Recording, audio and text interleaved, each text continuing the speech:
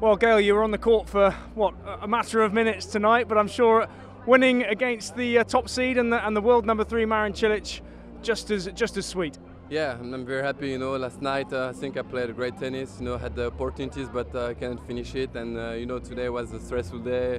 Wait a long time, to get on the court, and finally had this match point and finally made it. Make me very happy. Yeah, 23 hours between points. I mean, how difficult is that?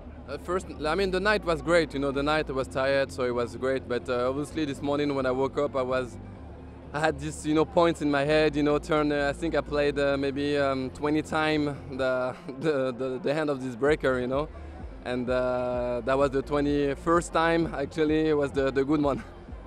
And just finally, you've said the word tired a few times this week. You're now going to play the human wall that is Diego Schwartzman. How do you prepare for that one? Well, I've tried to recover as much as I can tonight, and tomorrow I try to be a bit more aggressive and try to shoulder the point a little bit if I can.